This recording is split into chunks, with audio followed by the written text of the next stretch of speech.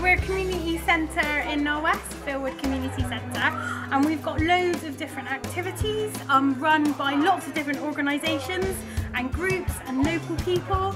So anything from like a small weekly creative like art club, dance club or theatre group to like big events and festivals and fairs.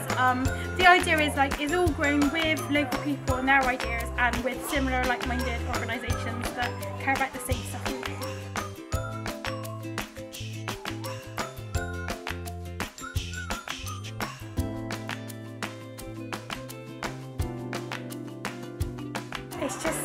It's so great to see that other people that aren't from here can see what we're doing and recognise it and like believe in this community and what we're doing. Because I think in Knowle West it's been quite a hard, tough amount of decades where people have felt like lots of stuff has been taken away and like feel really disempowered. But I feel like there's this real shift in the last year, like lots of positivity, lots of new things happening. It's a community centre. It was built for this community and it has to belong to this community and be something that we all get to use.